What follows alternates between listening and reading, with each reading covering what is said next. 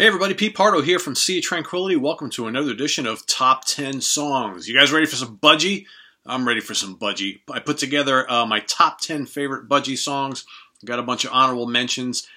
I got to tell you, this was a little harder than I thought it was going to be. It's incredible when you actually go and look back at the discography of a band you really, really like and start picking out favorite songs. And all of a sudden you got this enormous list and you're like, oh my God, how am I going to whittle that down to 10? Budgie, and you've heard me say this before, one of the most underrated heavy rock bands of all time. Definitely a band that should get mentioned as one of the originators of what we now know as heavy metal, alongside Sabbath and Purple and Zeppelin and Heap and, you know, all the other bands that come up all the time.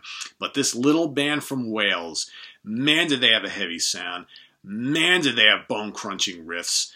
Man, did the singer sound like Geddy Lee a little bit. So if you can imagine, like, early Sabbath meets Rush, as far as, like, the high-pitched vocals with the bruising, like, crunchy guitars. But at times, they did, like, the Zeppelin thing. They did, like, some folky stuff, a little bit of psych stuff. So they mix things up quite nicely. But they have a ton of great songs. So here's your homework. After you see my list, if you've never really listened to Budgie before, you got to go out and check out some of the songs from these guys. Just even if you take my top 10 list and go onto YouTube and research and listen, I think you'll like what you hear. So let's get started, right? Let's start with my number 10. My number 10 is one of their actually later songs from their Power Supply album. They did a couple albums in the 80s. They've been fairly silent for a while. They do tour from time to time. But their album Power Supply had a great song on it called Forearm Smash, which is just a bruising, like, new wave British heavy metal type tune that I always really, really like. So that comes in at number 10. Coming in at number 9 is it's kind of like a two-part song, like kind of like a little mini epic. These guys did a lot of, like, kind of long, like 7, 8, 9, 10-minute long pieces, and on a couple of occasions they would do like a part 1 and a part 2. They would play them back to back on the album, and I just always include them as one song. So this one is Napoleon Bonaparte. Okay, get the little humor. A lot of humor in their song titles. Napoleon Bonaparte 1 and 2. All right, it's like a 2-song suite put together. Another really good song that displays their use of heavy riffing and just a lot of texture and melody and things like that. So that comes in at number 9. That's off the Bandolier album, by the way. Really good album. Coming in at number 8, off the first album, the self-titled Budgie album, Nude Disintegrating Parachute Woman. Again, killer riffs, folks. Just a barnstorming song. I really like the first Budgie album a lot. It's pretty damn heavy. So if you haven't heard it, check it out. That's coming in at number 8. Coming in at number 7 off their really, really strong Squawk album, which is their second album, Roger Dean cover, alert, a song called Stranded. Kind of like a moody, sort of heavy blues rock sort of piece, sort of. But I always like that. Another longer piece, but I like that one quite a bit. The Squawk album is really, really good.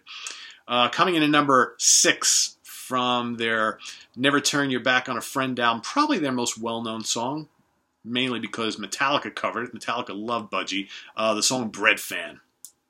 A great song with a great groove and more barnstorming riffs. Just a powerhouse bulldozer of a piece. Really, really cool song. That's coming in at number 6. Coming in at number 5 from my favorite Budgie album, In for the Kill. It's a song called Zoom Club. Just this tune has probably one of the catchiest riffs out of their catalog, but it's so damn catchy, and it's just kind of like got good groove to it, and the song just builds and builds and builds. Awesome stuff. I love Zoom Club. It's just it's a real up-tempo, really good tune. Then we're going to go to number 4 once again from the Never Turn Your Back on a Friend album. The kind of doomy You're the Biggest Thing Since Powdered Milk. Again, these song titles, right? Just awesome stuff. That's just such a great tune. That's number 4. Coming in at number 3.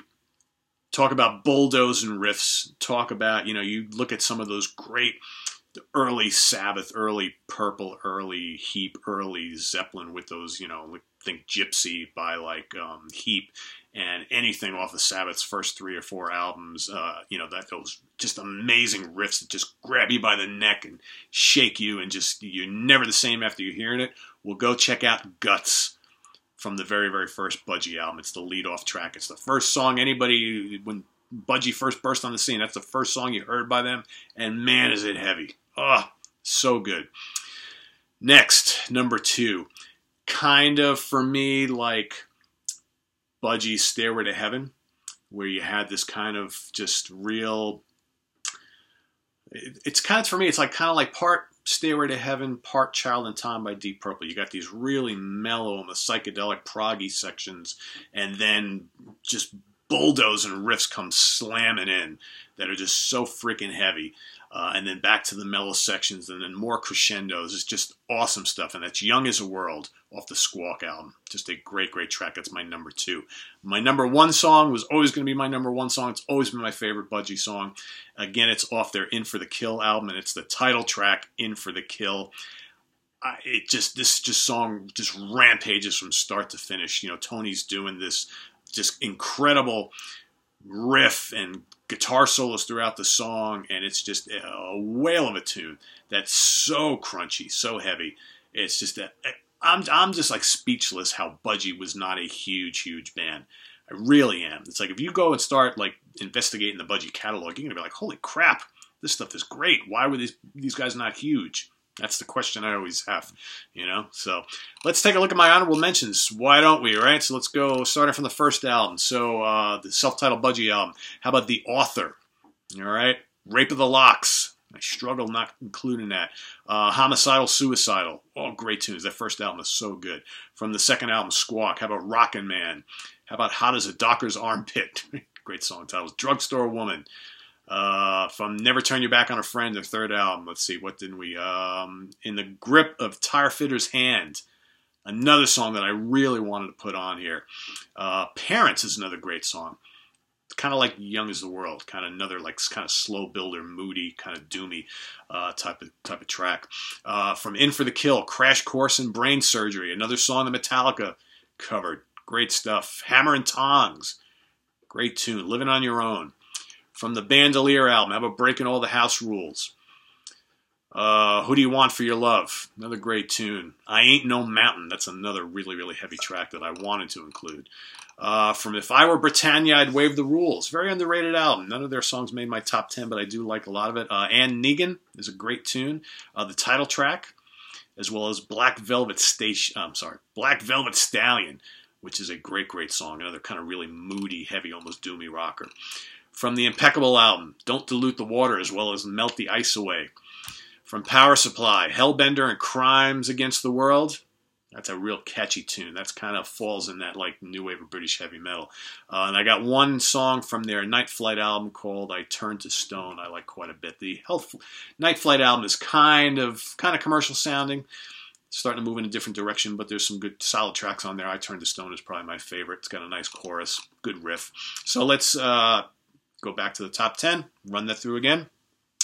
Number 1, In for the Kill. Number 2, Young is a World. Number 3, Guts. Number 4, You're the Biggest Thing Since Powdered Milk. Number 5, Zoom Club. Number 6, Bread Fan. Number 7, Stranded. Number 8, Nude Disintegrating Parachute Woman. Number 9, Napoleon Bonaparte's 1 and 2. And number 10, Forearm Smash. That's Budgie. Go out, investigate if you haven't. If you're a Budgie fan, I'd like to hear your favorite 10 songs. Put them in the comments and feedback. So till next time, guys, visit us on the web at www.seatranquility.org. We're on Facebook. We're on Twitter. Of course, we're here on the mighty YouTube. More of these coming up. Black Sabbath is coming up any day now. I got ELO I'm going to work on. All sorts of other stuff. A lot of stuff. I'm going to do a Metallica one. Speaking of Metallica, I'm going to do a Slayer one. MSG, Dio. All sorts of stuff coming up. So keep telling me which band you want to hear. I've got a ton I want to get to. It's just a matter of just kind of squeezing them all in. So enjoy this Budgie stuff. We'll see you next time. Bye-bye.